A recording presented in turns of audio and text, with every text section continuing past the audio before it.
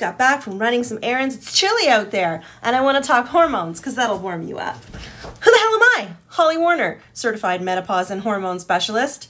Ta-da! Let's talk estrogen.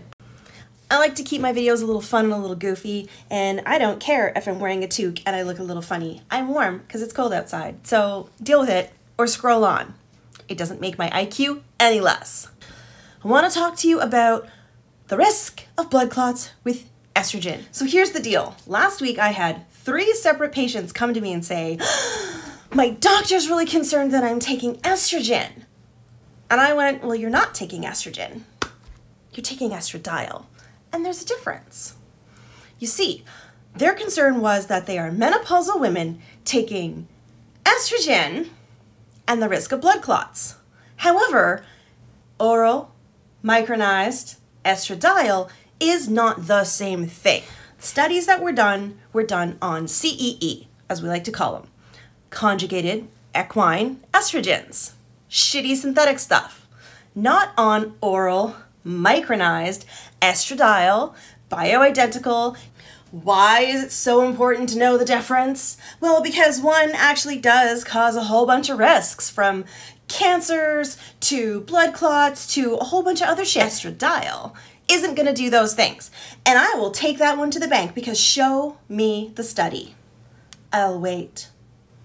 No, I'm serious. Show me the study. You can't, because there isn't one. Not a single study out there shows that the estradiol, oral micronized format, causes blood clots. Not one study. There isn't one. It is all on conjugated equine estrogens. You're welcome. So why not go for transdermal? Because isn't that safer? Okay, I wouldn't say it's safer. You're not getting the neuroprotective benefits. You're not getting the cardiovascular benefits. This transdermal bullshit.